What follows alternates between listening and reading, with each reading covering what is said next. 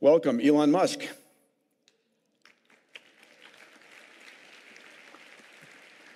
Elon, welcome to Riyadh. It's been quite an incredible 90 days for you, my friend. Yeah. XAI Colossus came online 122 days. You're about to double in size again. The extraordinary success of the fifth mission of Starship and the booster capture, amazing. The launch of Cybercab, Starlink helping in disaster relief, progress with Optimus, the second Neuralink human patient, new record users on X. And that's in 90 days. I'm sure I've missed a few things. Welcome. Yeah, I've been playing a significant role in this election. I think I saw you someplace on X dealing with election issues. Let's talk a little bit about AI, which is on the tips of everybody's conversations here. When we spoke last in March at the Abundance Summit, your prediction was that AI was increasing at a rate as fast as 100 times per year, and that by 2029 or 2030, we might see AI as capable as 8 billion humans. Are you still seeing that pace? Yeah, I mean, it's a difficult thing to quantify exactly, but I certainly feel comfortable saying that it's getting 10 times better per year, which is, let's say it's, 4 years from now, that would mean 10,000 times better. So maybe 100,000. Yeah. And I think it will be able to do anything that any human can do. Possibly within the next year or two, and then that's how much longer than that does it take to be able to do what all humans can do combined? I think not long. Probably only 3 years from that point. So it like 2029-ish, 28, something like that. The other conversation we've had, and you came out in the same side as Jeffrey Hinton in this, was 80% probability it's going to be awesome. 20% probability we're screwed. Are you still on those odds? Yeah, I mean, one could say it's most likely going to be great, and there's some chance, which could be 10 to 20%, that it goes bad. The chance is not zero that it goes bad, but overall, one could say that the cup is 80% full is one positive way to look at it, maybe 90%. All right, I like that increasing odds. What keeps you What keeps you up at night besides running 6 companies? Waking up early to participate in talks like this one. I felt very guilty asking you to do this, but thank you for joining us nonetheless. But in terms of worrying about the future, I think AI is a significant existential threat and something we should be paying close attention to. It's probably the most significant near-term threat. The longer term than that is the global population collapse. Birth rates have been collapsing pretty much worldwide, and we're headed to a situation where, for example, based on current birth rates, South Korea would have about a third of its current population, perhaps much less. Europe would have about half of its current population, perhaps much less. And I should say that those numbers are if the birth rate were suddenly to return to 2.1 per woman, which is a stability point, which it's not doing. So if the current compounding effect continues, you would see really many countries become 5% of their current size or less within 3 generations. I know you've been doing I would consider that to be a very big problem. And I think for most countries, they should view the birth rate as the single biggest problem they need to solve.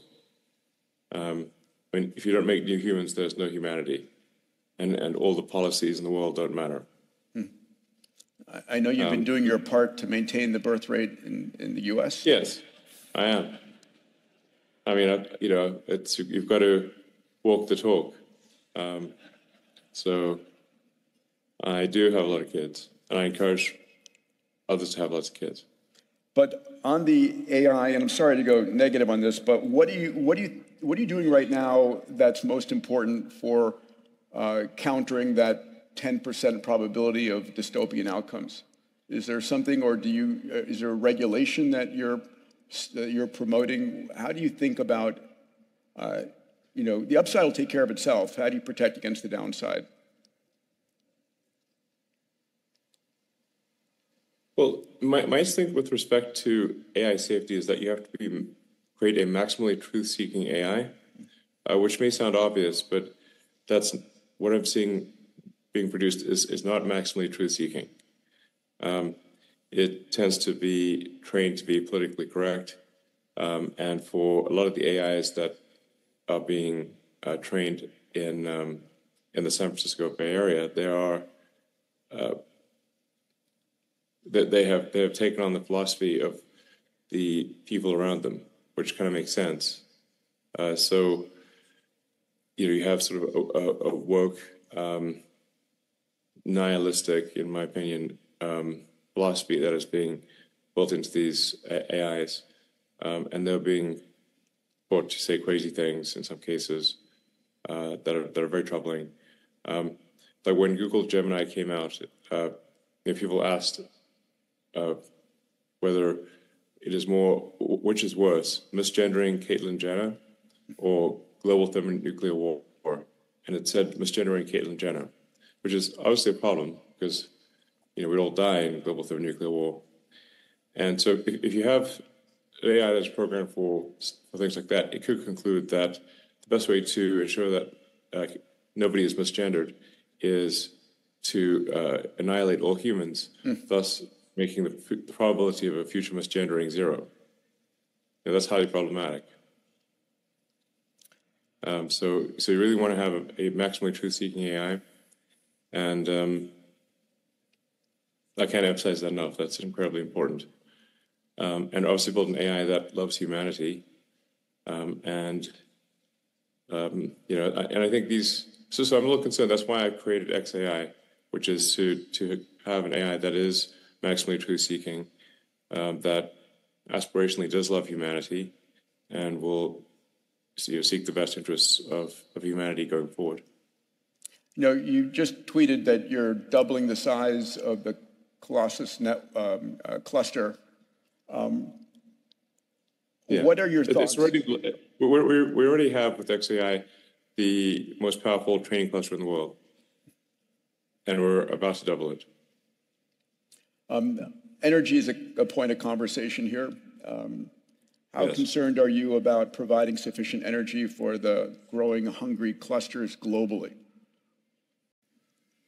Yeah, I think things are currently chip limited, or they're not quite chip limited. They're going to get to the point where they're limited by voltage transformers and installation, and they will become limited by energy. So there will be a tremendous amount of energy that's needed for digital intelligence and also for electrification of transport. So those two things are a big deal. We're going to need a lot of energy. The long term, almost all the energy that we will get is going to come from the sun. So one way to look at civilization is progress on the Kardashev scale. We're just barely getting to one. Well, we're far from getting. I think we might be close. I'm not. It's not clear to me we're above 1% on the Kardashev scale 1. Because Kardashev scale 1 means you've harnessed all the power of a planet. I think we've probably harnessed less than 1% of the power of Earth. Now, Kardashev scale 2 is you've harnessed all the power of your sun. The sun is overwhelmingly the largest source of energy in the solar system. Everything else is maybe amounts to about 1/trillionth of the energy in the solar system compared to the sun. Safely less than 1/trillionth of all the energy is non-sun in our solar system. Yeah, we're using 1/8,000th of the sun's energy hits the surface of the Earth. Just that hits the surface of the Earth. Yeah. Yes. And the percentage of the sun's energy that hits the surface of the Earth is less than 1/trillionth of the energy that the sun produces. So almost all energy long term will be solar. It rounds up to 100%. So it rounds up to 100%. That's how much of the energy in the future will be solar. When you view things from a Kardashev standpoint. You know, Elon, we have a number of national leaders, corporate financial leaders from the Middle East here. What's your advice to decision makers here in the room that don't want to miss the AI transformation and will be part of the leadership of that AI transformation?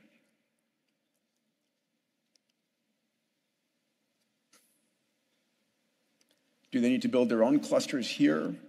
Are they partnering?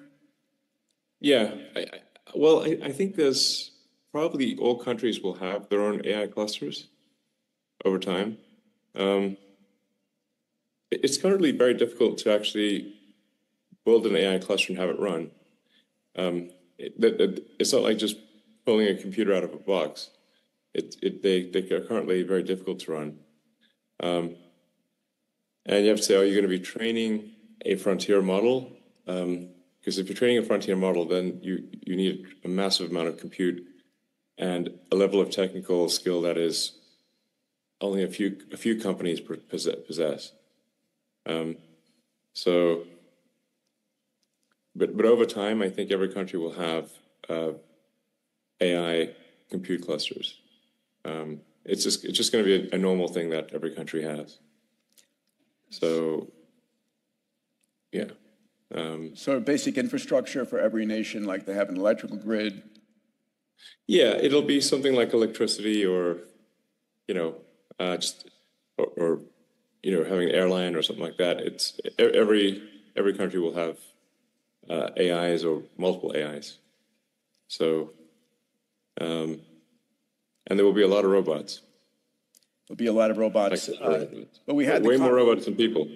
Yeah, let's have that conversation a second, because people are concerned about, as you said, dwindling populations.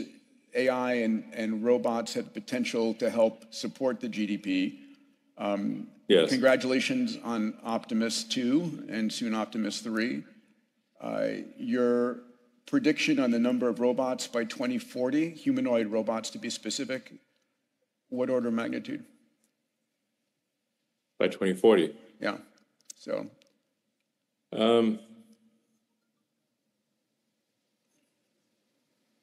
I think if you say like 2040, probably there are more humanoid robots than there are people.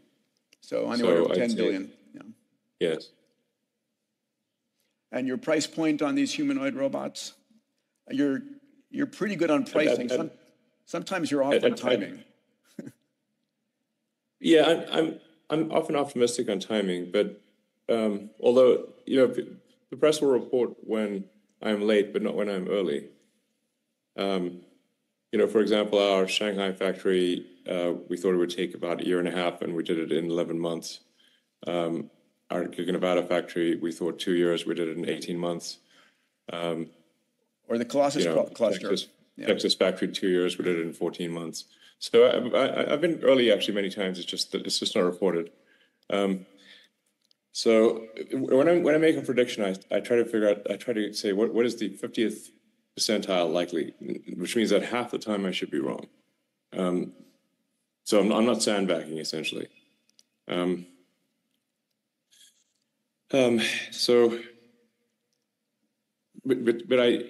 I think that's once you get out 2040, that's a long time from now.